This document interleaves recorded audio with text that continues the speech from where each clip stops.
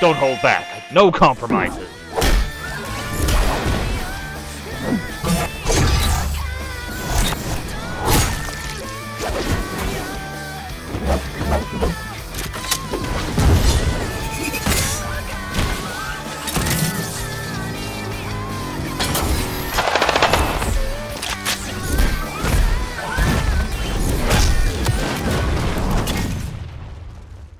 What's up everyone, Reagan here. This was something I've been meaning to show to the public for a while now.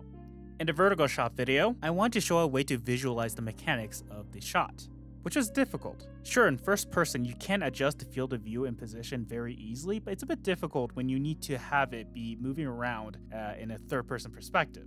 So just for that video, I created a script which allows you to physically visualize the movements of the camera. However, when I created the video, the script wasn't as robust, and over time it improved. This has been something that I always wanted to make, mainly because even though I don't really consider myself a great animator, I do consider myself highly technical with the camera work. And it's really difficult to see how elaborate my camera work is if you can't see the camera in the behind the scenes footage.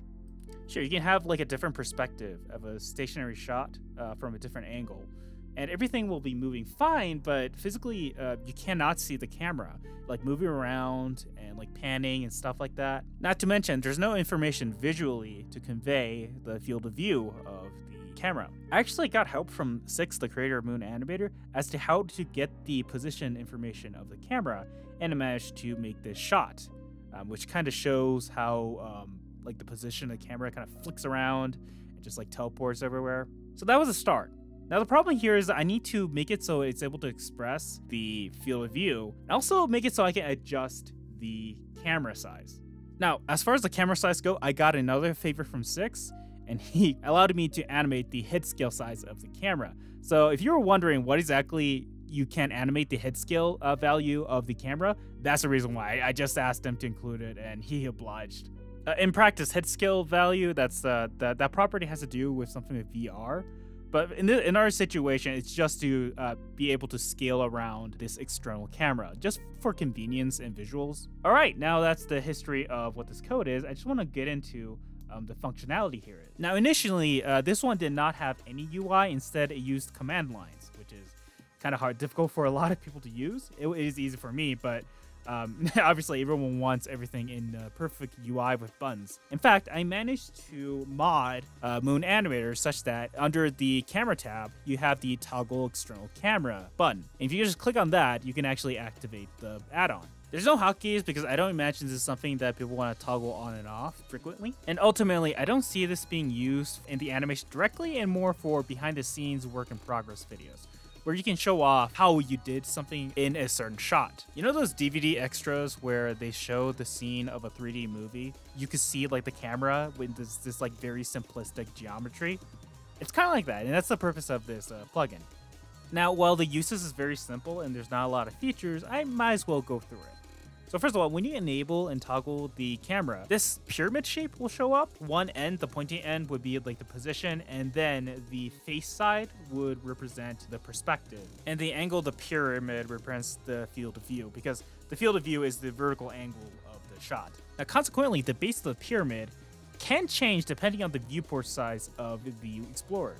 So if I were to change the window, the camera will adapt. So as you can see, I can like make this more narrow, and that'll make the pyramid more narrow. And you can see that the base of the pyramid replicates the viewport size of the Explorer. If you go in first person camera, and then you just zoom out, and you just notice that the portion of the camera's base and then the edge of the screen is completely similar. They perfectly fit together. So you could get a lot of visual intuition just by looking at this pyramid shape. Now, of course, I want to mention the other feature, which is, and here's a surprise, you can actually customize what this pyramid looks like. Actually, it doesn't need to be a pyramid. You can actually use either a base part or a model. This script checks in the server storage and see if there's an object called external camera. And if it finds one, it will actually replace the default one with this new one. And you can change the color around, you can change the transparency around, you can do whatever you want with it. Now, what makes it a little bit more fun is that you can actually place this pyramid with a model. And as you can see here, I have this like a camera model. It'll actually move around and point to what it's looking at. Now, of course, because it's a model and you cannot ununiformly scale like the height and the width like a base part, you can't change the size of like the model at all. All I can do is like keep track of the positioning of the camera. But now it is integrated into Moon, and hopefully you guys have fun with this and do like behind the scenes shots, and hopefully like you could show it alright, so I can like get some insight as to like how you do any camera techniques in your animations. So if you're interested, you can check out the description for the link of the plugin. I'm Brinken, and we invite you to RSVP.